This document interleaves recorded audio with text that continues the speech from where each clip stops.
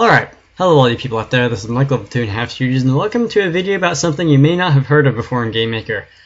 This isn't going to be about any game-changing feature they added or anything, no pun intended, but this is actually something that I found out rather recently when I was preparing myself to make, I think, the grids video.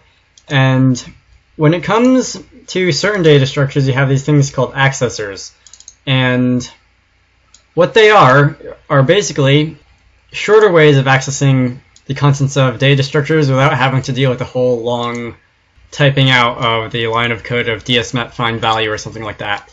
They don't have these for all data structures, but what you would do is you would shorten it to a form not unlike an array. So you'd have indices, and in the case of a map, you would lead off with a question mark and the key that you're using. And let's see, in this case the key would be O. And I'm going to save this real quickly. Alright, faster than that please, this isn't that hard. Thank you very much. And run the game. And as you can see here, I have the exact same output that I did if I were to have the fully written out line of code here, except it's in far fewer characters. And just for comparison, this is how the game works when you have the full line of code. That took a lot longer to run than it really should. I should check to see if there's anything running in the background of my computer.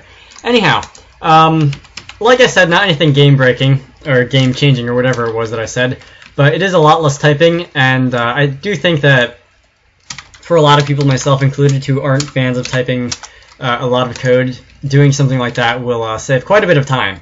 This only works in Studio, by the way, not in 8.1, so that is one of the things that they added to Studio that I'm a bigger fan of.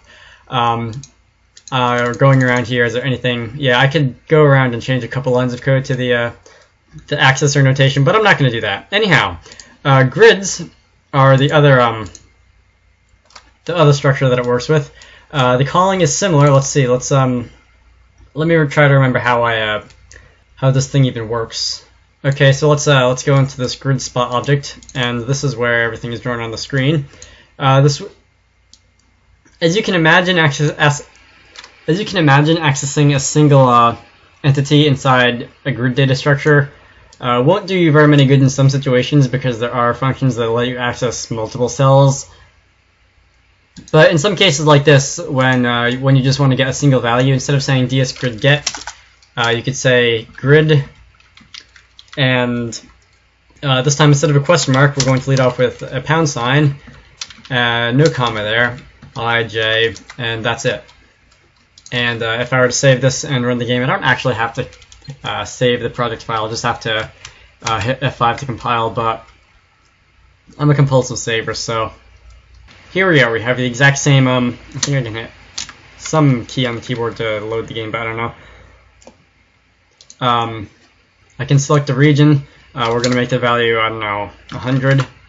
And it works exactly the same as it did before, just with a little bit less typing in situations like this. So that's the grid, and the last one, like I said, this isn't a thing for all of the data structures in GameMaker, but let's see, that's maps. I'm not interested in that. Alright, so here I have basically the inventory lesson in the series of GameMaker projects, and it's been slightly modified so that it uses lists in place of the array structure. Now when you collide, you add an entity to the inventory, that's all good. And when you hit the I key, you find a value, and this is a big long line of code. So you could say, instead of dslist find value, which is a lot of typing, you could say inventory, add the brackets, and here you're going to put a pipe symbol, that's the one above the backslash, right above the enter key.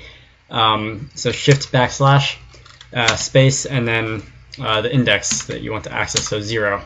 And we're going to run this here. We're going to move this so that we can see the code, not for any particular reason, just that I kind of want to. And I'm going to hit the I key, and it acts on it, just as it would if I had written this full line of code out. So those are accessors for you. I kind of have a suspicion that in future versions of GameMaker they're going to add a couple more. Right now, currently, as I record this video, they're on version 1.4, maybe on a hypothetical version 1.5, or maybe in GameMaker 10 or whatever they make after Studio. Let's get that off the screen. They're going to add accessors for things like stacks or queues or priority queues or whatever. But that's just a little trick.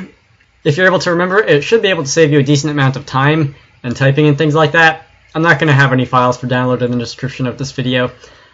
I don't think they're that important, and this is one of those things that the best way for anyone watching this to get used to the accessors is going to be just messing around with them on your own. But that's it for me here. I hope you all enjoyed that. Rate, comment, and subscribe. Watch my other stuff I have uploaded, and I will see you all later.